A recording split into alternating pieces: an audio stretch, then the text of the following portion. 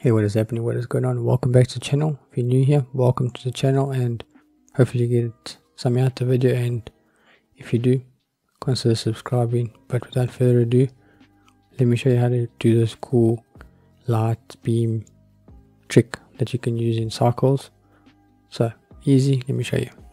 Okay, so you can do it with anything, but I'm going to model like a light kind of beam. So I'm going to get a cylinder, scale it down, and let's bring it up, something like that. Okay, so this is going to be our beam. What we can do is we can grab it, and then let's just rotate it.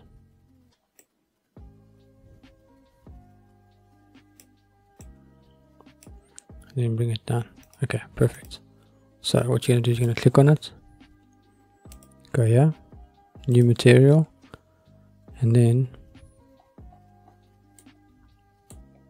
you're going to delete the principal PSDF, add a volume, which is a principal volume, plug this volume into the volume, bring the density down to 0, and the emission strength to like 0.5, and change the color to like a blue.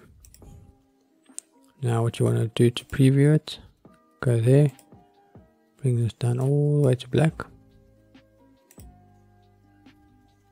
and now okay, now we can zoom it in, grab it, or rotate it, and you can see it's like a beam. And then what we can do is we can bring the emission strength up, you can bring it up to like 10,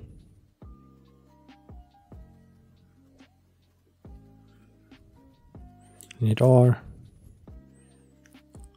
and you can use it for any kind of shape or thing.